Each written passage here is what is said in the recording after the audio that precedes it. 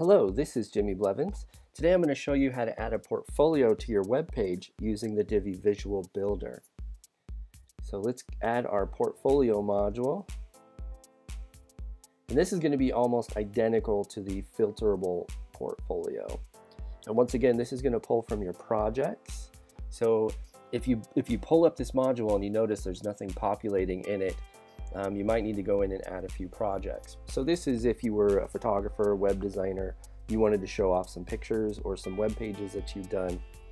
This would be the module that you'd want to use for that. So I prefer the grid layout because it puts everything in a nice grid and people can click on it for more information.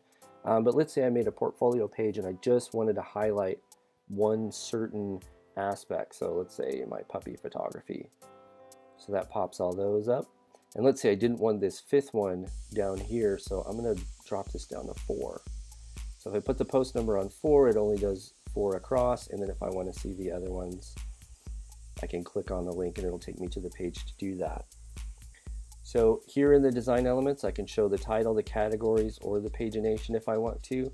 Pagination, of course, is these links down here for older and newer entries. So getting into the design, once again, I've got my zoom icon color and the hover overlay. And if I mouse over one of these images, we can change how this shows up. So if I wanted to do, say, like a really light purple overlay with a purple icon, that's what that looks like.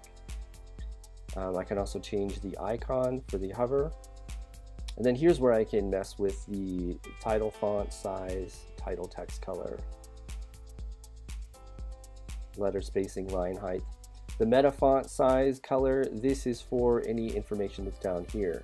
So if I want to bump up my meta font size just a couple pixels, that's where I would do that. Now the background color, this is an option. I'm not sure if they're working on it. But one of the things about this is it only does the area for the actual portfolio item. So to show you what I'm talking about, I'm going to make this blue color so you can see. I'll just make it transparent enough. So unfortunately, it doesn't put a padding around here. So if you want a padding on that, you'll have to define that in your custom style sheets and your Divi theme options. You can't do that here in this CSS. It doesn't do the style sheet for these exact elements.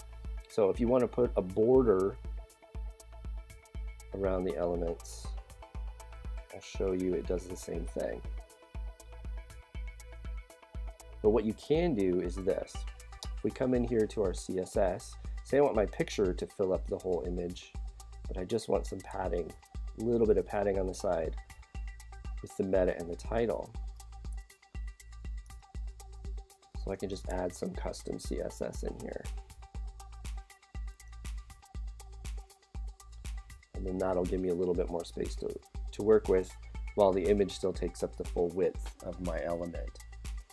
So that just goes over some of the design features for the portfolio module in the Divi Visual Builder. Thanks again for watching, and my name is Jimmy Blevins.